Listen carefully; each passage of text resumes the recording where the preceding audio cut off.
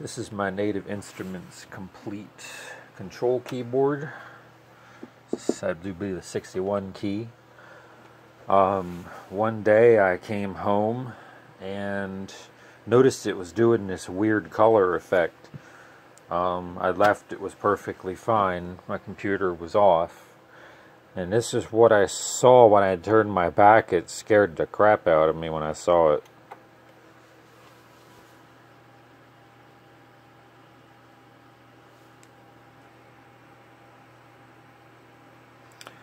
It just surprised me. It just does this continuously.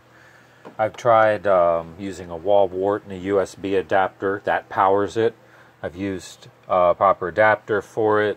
Other than that, it's just been doing this. I've also done the...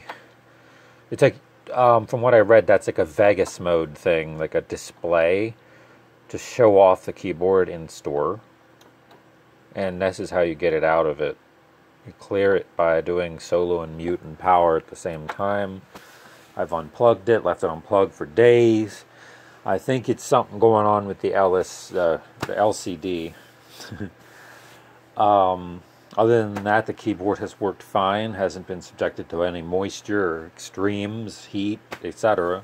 Other than being a little cool in the room at times due to not having, heat. But as of recent, this has been this way since summer.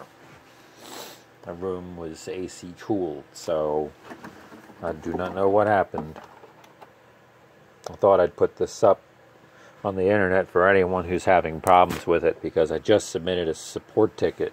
Warranty just went out this year, and then this started happening.